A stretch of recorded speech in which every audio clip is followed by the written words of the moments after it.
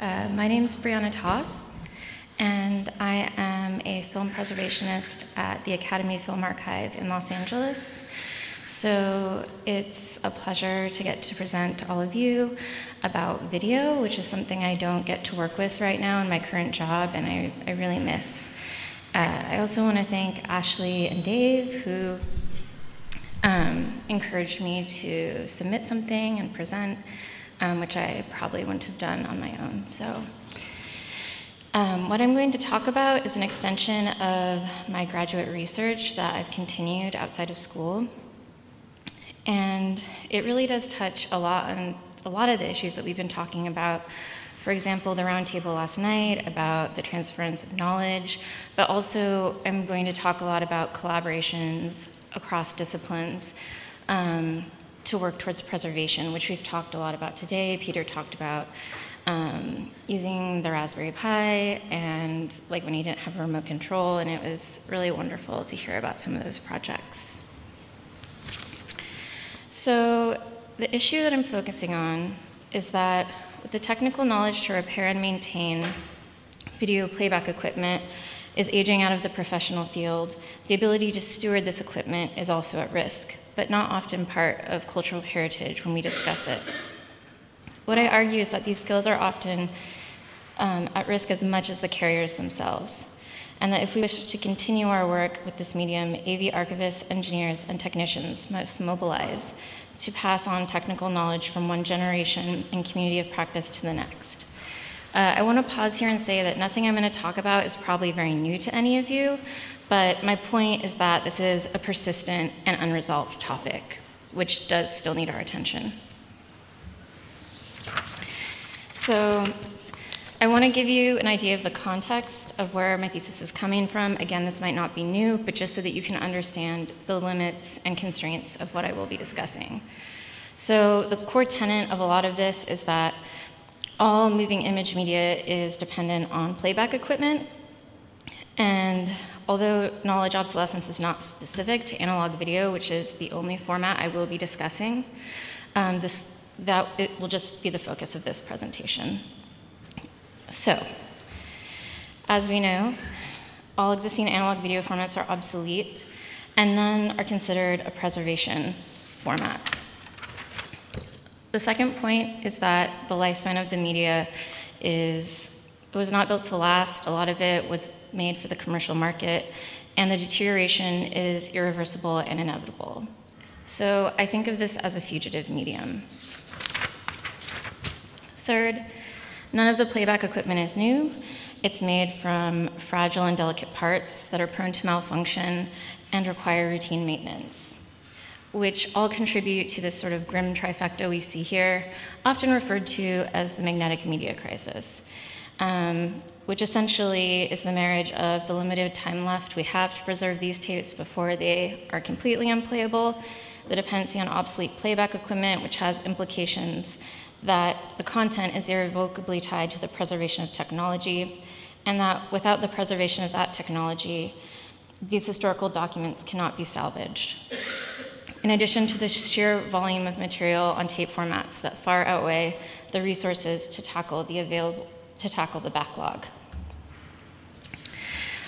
So, although the year does vary depending on who you talk to, it's generally agreed upon that we have about 10 to 15 years until the majority of magnetic media will be unplayable and not able to be preserved. So how did this happen? When I originally made this PowerPoint, I had just seen this film, so very fresh in my mind.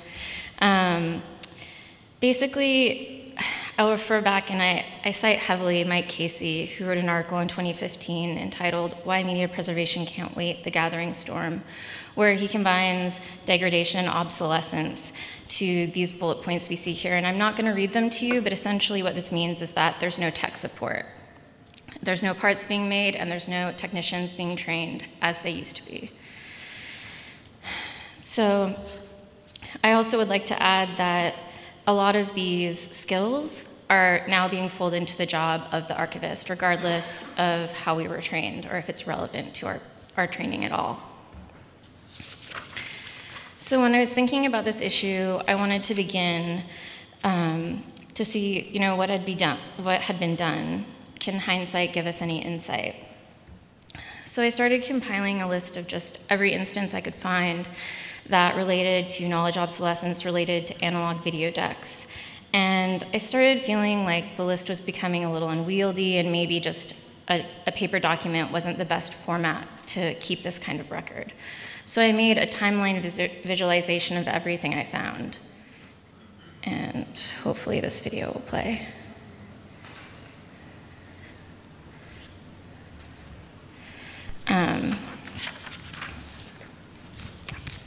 So on the timeline, this includes conferences, task forces, projects, grants, reports that are all color-coded by category. The time span goes from 1978 to the present and currently contains 49 instances. And anyone can submit an instance, and you could as well from my professional website. I would like to thank Ashley Bluer and Linda Taddick, who also contributed to this timeline. I was very grateful for their input. But I should note that in an effort to keep this equipment focused, lists of resources like carrier-specific publications and media archiving degree programs and certificates were handed over to the EMEA Continuing Education Advocacy Task Force and included as appendices in a report that I helped them write and submit this year.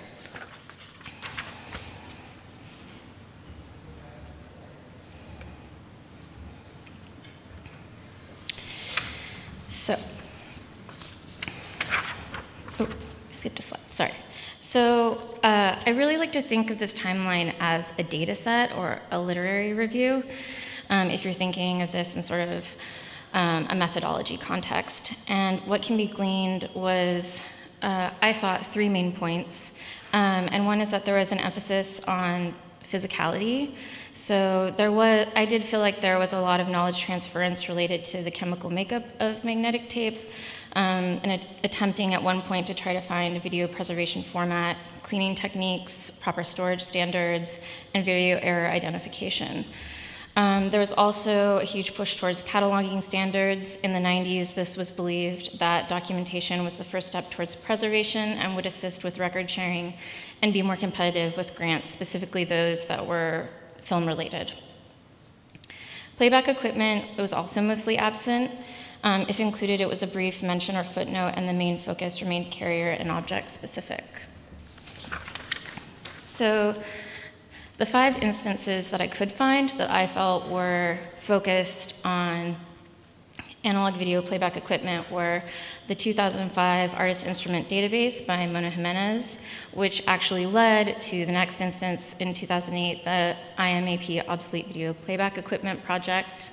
There's also, in 2012 and 2014, Michael Angeletti's EIAJ refurbishment project, which also inspired the BAVAC All Hands on Deck proposal that was submitted to the NEH, which Ben Turkis was part of, along with Kelly Hayden and Lauren O'Connor. And in 2019, actually quite recently to when I was doing this research, UNESCO just launched a magnetic tape alert project. However, the only survey conducted that specifically addressed video playback equipment is from 2008, and that was the IMAP Obsolete Video Playback Equipment Project. It had several potential projects for the future that it wanted to gauge interest for. The first was the creation of a template that could be used to help inventory and catalog such equipment, which actually was made. That is the Artist Instrument Database. The second was an online registry of playback equipment, and the third was a cooperative effort to share parts and expertise. However, the other 2 projects were never materialized after the report was published.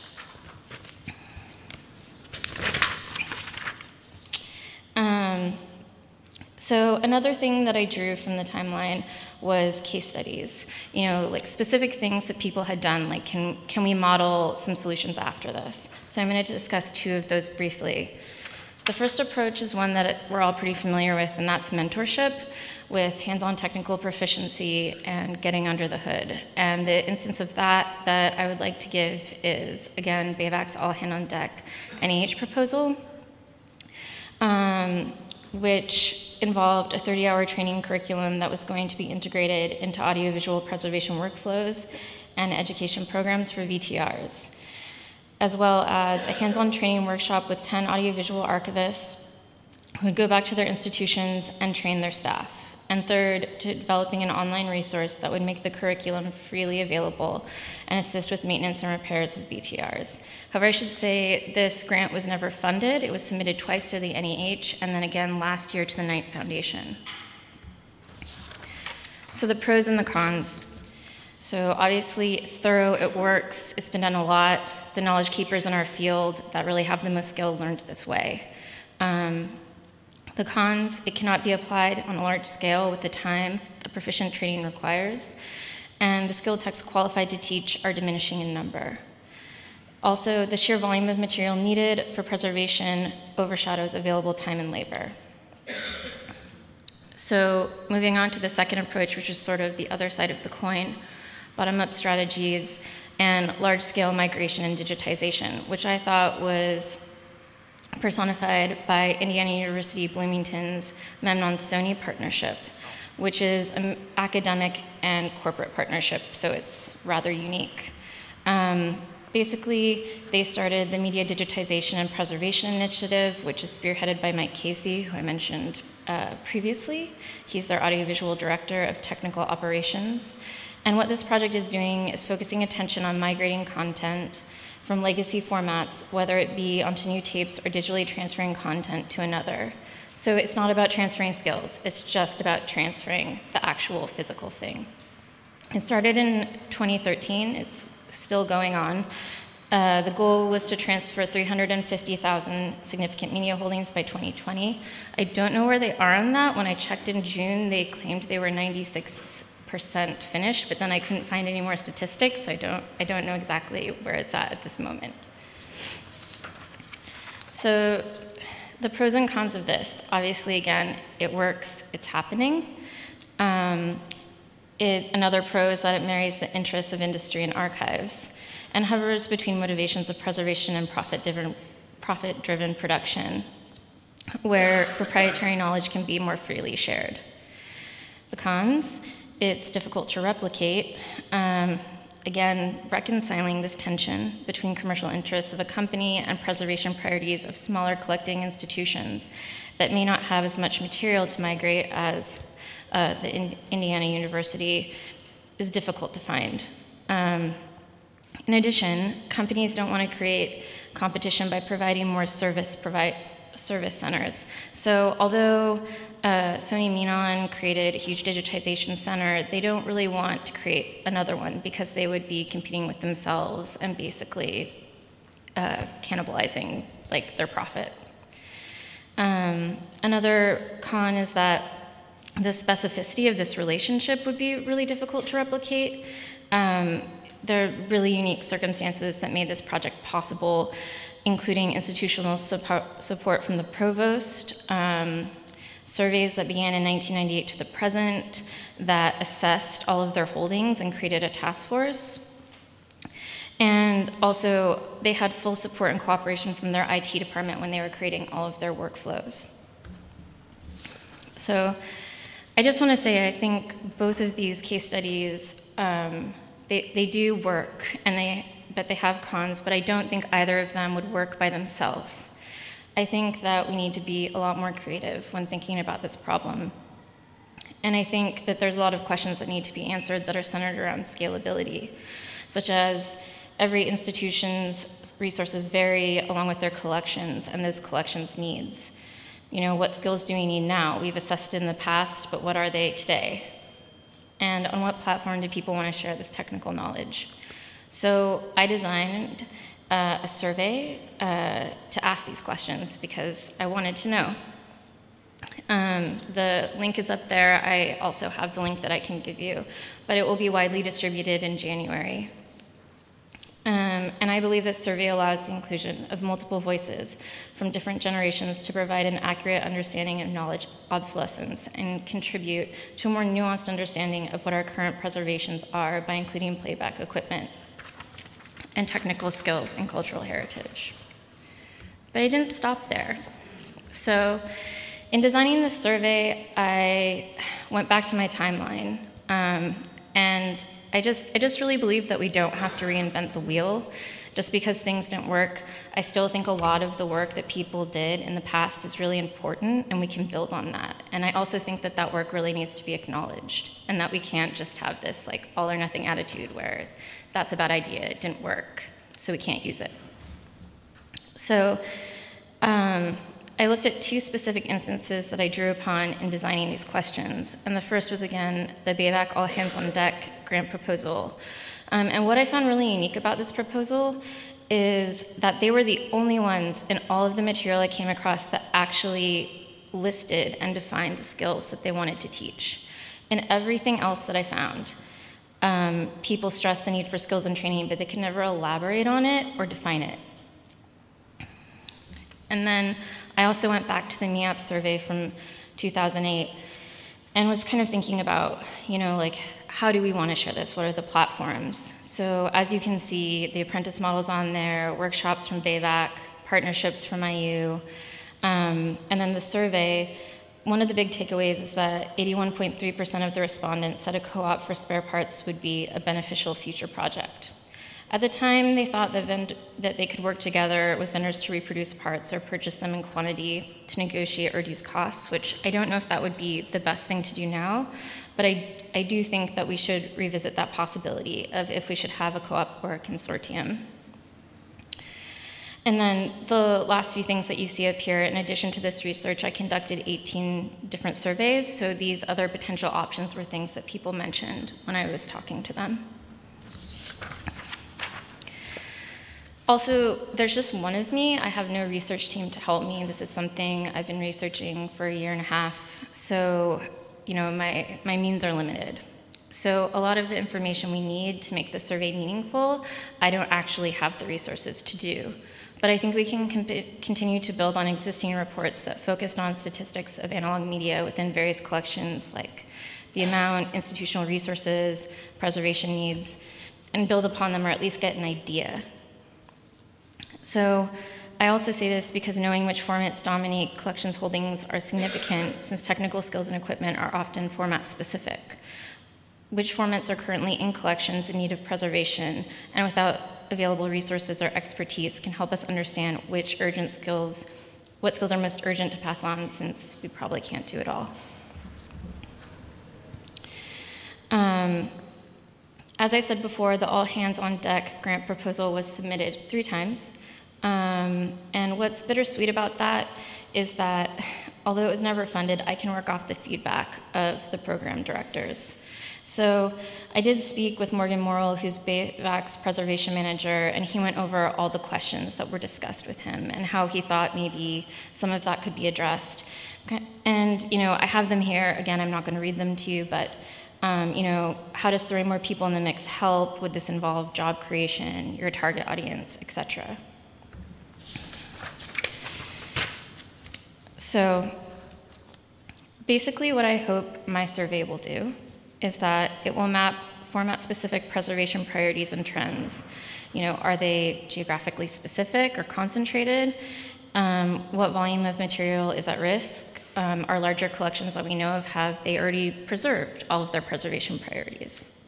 And then can we strategically match resources, skills, and needs? Because I really think that's the only way that we can tackle this problem, is by pooling what we have, but we have to know what's out there. And to use these results modularly, because I think every case is going to be really unique. It's really not going to be a one-size-fits-all solution. And cater to the multiplicity of institutions and collections to adapt to the scalability of their various situations. Thank you.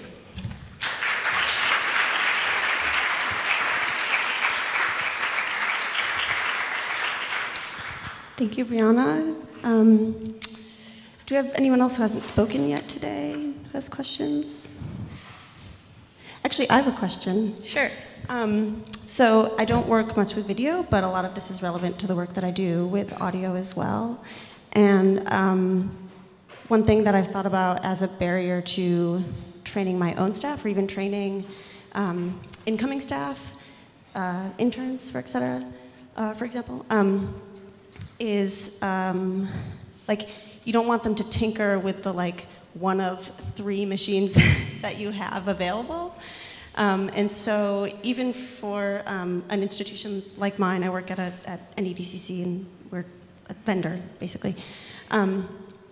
Even when we have grant funding, for example, to buy more equipment, I know exactly who I'm competing with to purchase that equipment, and it's often like larger vendors or institutions that have money, and we're just like bidding against each other on eBay for the same thing, and it comes down to whoever like has the most money and stayed up until 1 a.m. to get it. So it's made me think a lot about the distribution of where the equipment actually ends up, and this idea of sort of like hoarding equipment. Like, I think all of us want to do that because you want to have a room full of all your backup equipment. Mm-hmm. But like even at my institution, there's a challenge to that. Like, we don't have a room full of extra playback decks. We have like a few extras. So I wonder if there's some way of understanding some of the way that we can pool our resources in a way to understand where, if you need to buy something, it's maybe not from, I mean, I think that's the goal of the survey. I'm sorry if I didn't explain it very well. I was trying to cram a lot in, but it does ask questions like, what are the formats that you have? Do you have equipment? Do you have trained staff? And so the idea is that if enough people respond, maybe you have parts to something, but that's not your preservation priority. Or maybe you have some, but there's not enough of it to make it a motivation, but there's 5 other institutions that have a similar preservation priority. Then you can actually combine those needs together and maybe get it done. Yeah. So that's kind of the idea, is that you can, if it can be mapped, then things can be strategized. But without having any sense of what you have to work with, you can't actually do that. And I don't think I'm really against people working for free. Like, I know that like everyone's like, do it for the love, whatever. It's great. I mean, do what you want in your spare time. But, I think it's crucial that if you do want to, incorporate people that are trained or older engineers, that you do respect like the skills that they have or find something, and that just expecting somebody to train somebody in addition to the job they already have and how much they're working is not an option. Yeah. Thank you. I'm going to go to somebody who hasn't had a chance to speak yet. Konstantin Wiesinger, Saxon State Archive. Thank you for that wonderful presentation. And one thing where I think that it's really necessary, because regularly I stumble upon small institutions or production companies who go out of business, and they regularly throw out their VTRs or playback equipment, and we didn't have the chance yet to accumulate it. So that is totally a proof for me that this is necessary, such an initiative. And just a quick question, do you also target with your survey European or German archivists? Because that would be of great help, I think. Yeah, I think it's as big as people want it to be. I think the challenge is really getting enough respondents to make it a meaningful survey. One of the surveys that I'm actually partnering with is a survey that actually took place last year. And it was a group of students, but they ended up only focusing, kind of by accident, because it's where they work, on academic libraries. And so we had been in dialogue with that. We were both kind of interested in the same thing, but that their survey was really focused and very much supported by SAA, the Society of American Archivists. So we really wanted to pool our resources and our results and really like see what we could get like together. I think it is key to get smaller institutions, because I think originally when I was thinking about this survey, I was thinking of places like Stanford or even like UCLA, where I feel like their main preservation priorities for the most part might have already been taken care of, that this might not actually help them that much. And that I think it's also crucial to not just get the survey out to the field of archivists that deal with media, but just general archivists, where there might be something in their collection, but they're not an AV archive. Thank you, Brianna.